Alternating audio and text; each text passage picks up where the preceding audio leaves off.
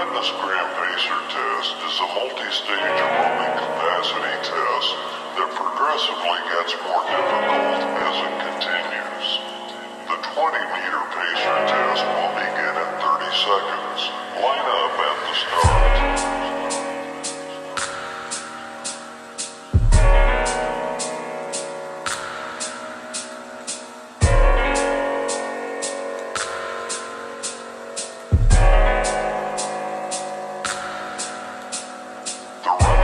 Starts slowly, but gets faster each minute after you hear this signal. A single lap should be completed each time you hear this sound. Remember to run in a straight line, and run as long as possible.